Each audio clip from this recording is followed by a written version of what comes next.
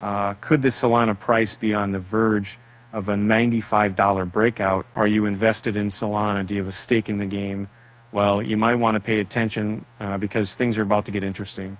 The Solana price has been on a bit of a wild ride lately. After a brief upswing, it's settled into a period of consolidation.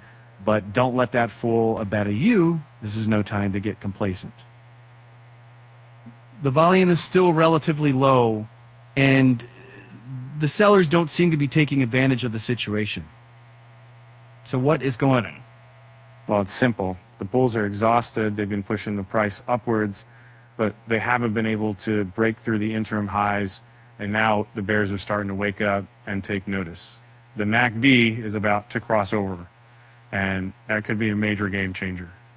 So what's the prognosis? Well, it's not looking great for the bulls. The Solana price is trading very close to the ascending support, and a rejection from the upper score band could be a major red flag. And if the bears start to take over, things could get ugly fast. The next couple of hours are going to be crucial. Will the bulls be able to now come back, or will the bears take control and push the price down to the interim support at $90?